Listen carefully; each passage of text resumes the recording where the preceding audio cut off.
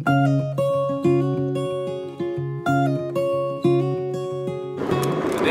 we are going to the Castillo San Felipe del Morro.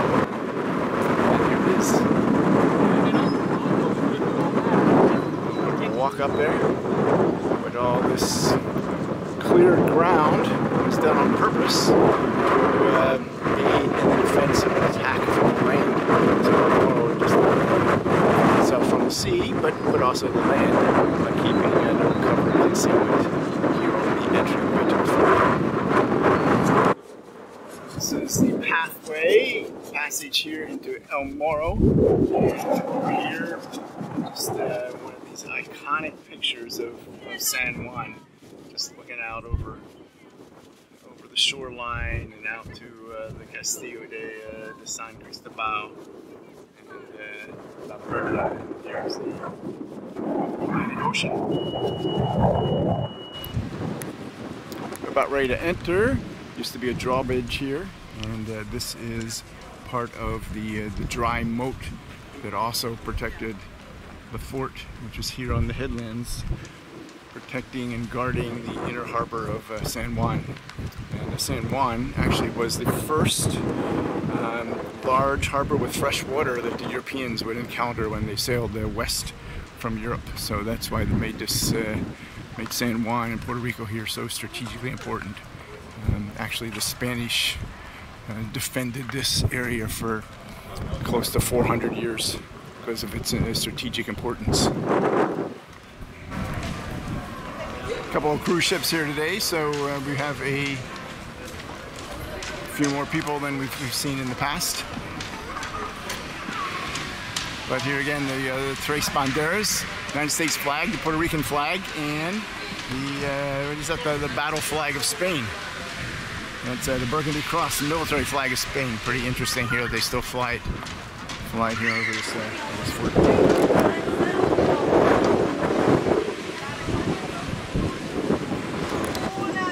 Looking out into the old city here.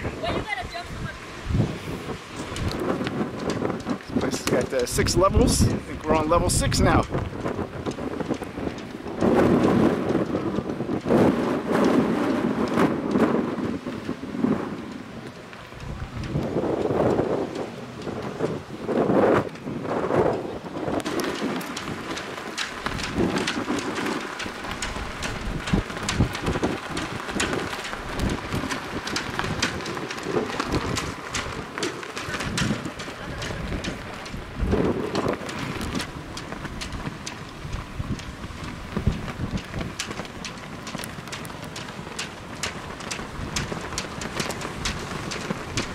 Here is Isla de Cabras, and it also provided some defense of the inner harbor, but also in the 1800s it had a hospital for actually a leper colony over there, but now it's a recreation area that you can actually drive to.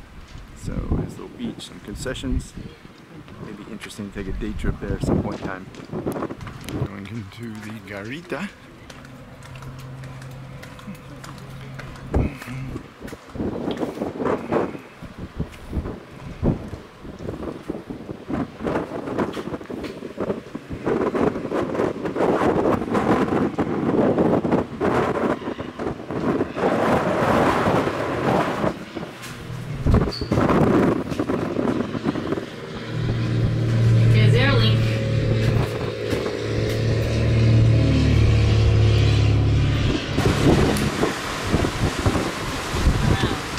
Now this is just stunning.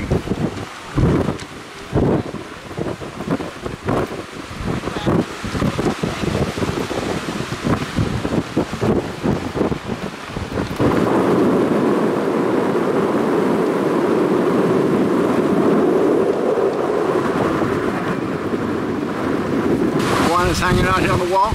Saw a few of these the other day in the other fort. Living quarters.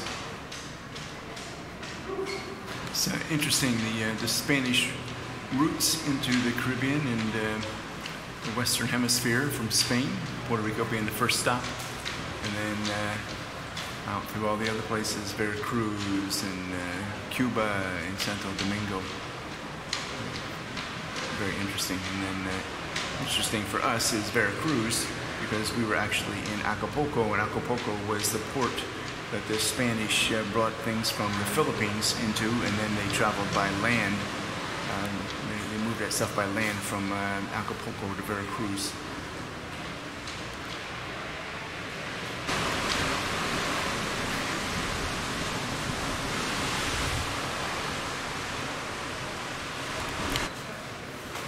Went down the ramp to level 4.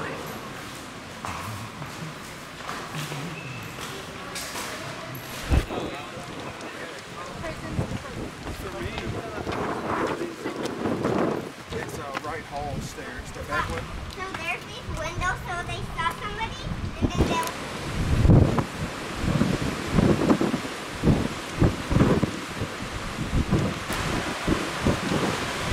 Looking out into the Atlantic and over the harbor entrance. There's another level and a walkway around the outside of it. That must be the El Paseo.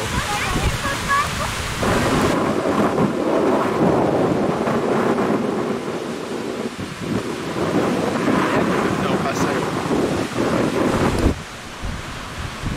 It says surveying the ocean here. This is the original tower. And they're commonly referred to now as level 2.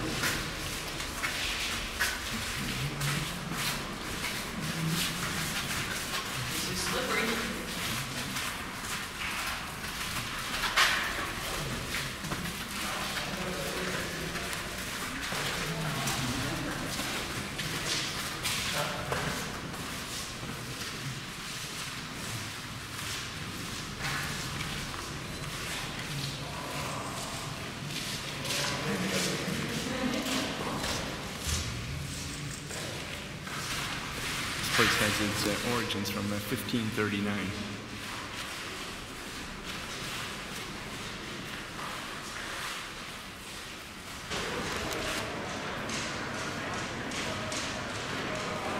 And here, the San Juan National Historic Site and La Fortaleza have been designated a World Heritage Site. 1983.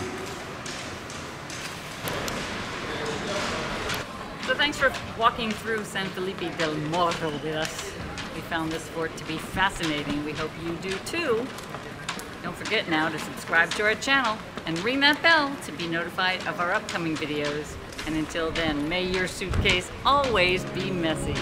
Hasta luego!